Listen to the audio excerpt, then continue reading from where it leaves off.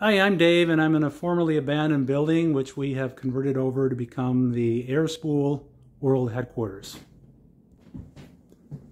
An AirSpool is a solar-powered hybrid mini-split unit.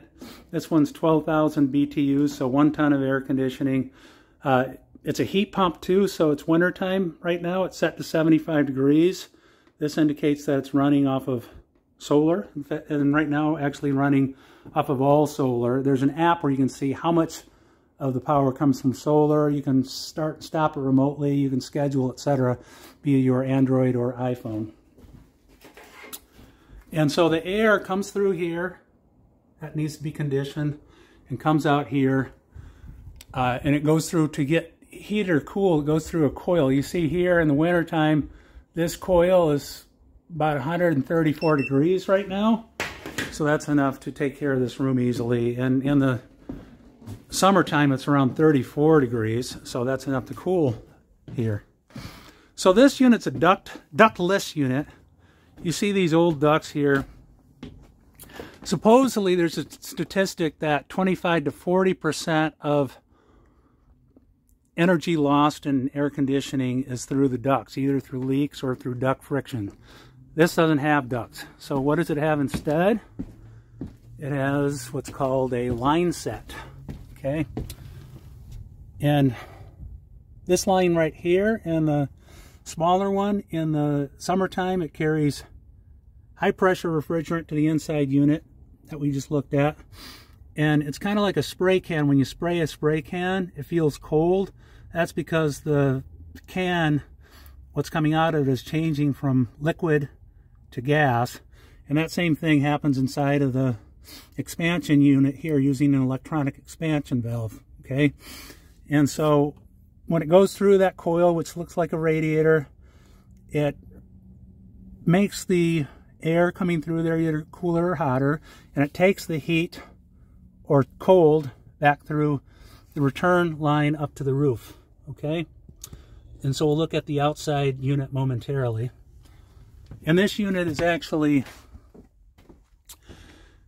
it's called variable speed, VRF, variable refrigerant flow, because it has a variable speed compressor as well as a variable, as well as that electronic expansion valve in the variable speed fan. So in the past, you probably remember that you hear the unit when it comes on, that jolt or inrush current, that made it so you couldn't do what we're seeing right here, run a unit with off of 4 solar panels, okay, because the power couldn't cycle on, cycle off gradually like this one can.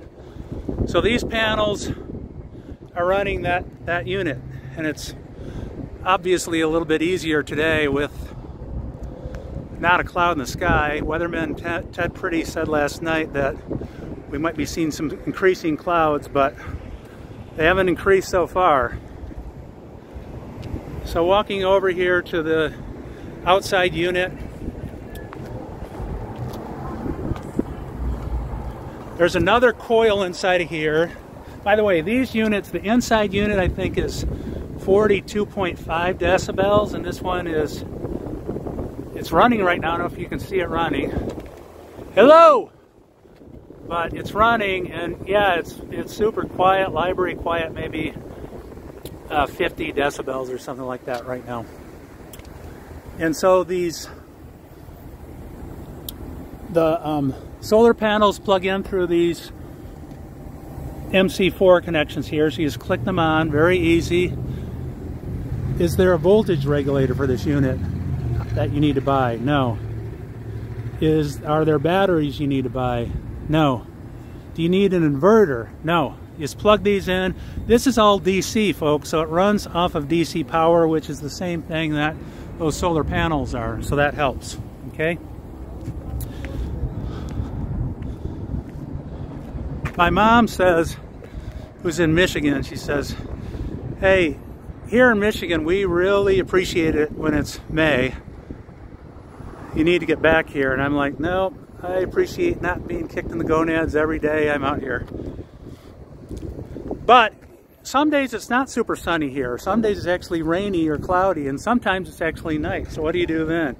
Well, this unit is 22 SEER, so it's 50% more efficient than most units sold today, and it's probably 150% more efficient than your older unit. But in the case when there is no sun, see that yellow plug?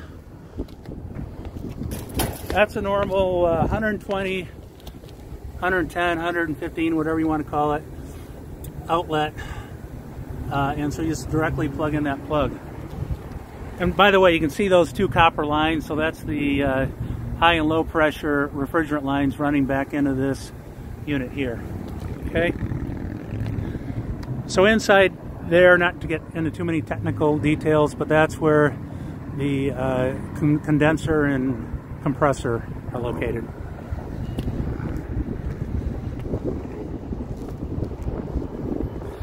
So if and when you have an interest in solar powered air conditioning, we'd appreciate a shot at your business. Give us a shout. Check out airspool.com for more details. Thank you.